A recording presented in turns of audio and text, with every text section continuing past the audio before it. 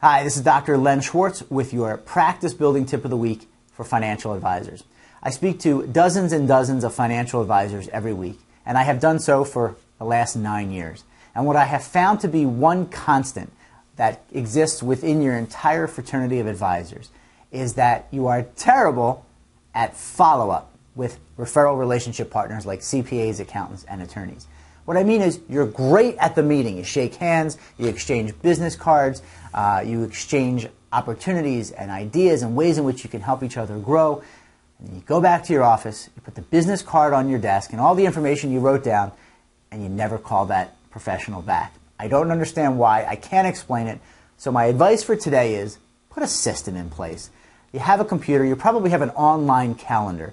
So when you meet with somebody, and this could be a new or prospective client as well, and you know that you should follow up with that person in X amount of days or weeks, put the information in your calendar, in your computer as soon as you get back.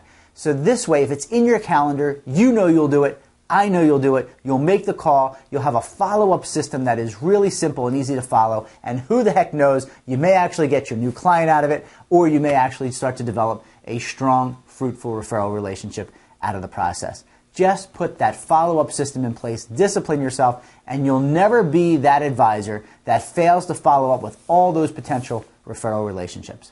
I hope this helps. Have a fantastic day. I'll see you next time.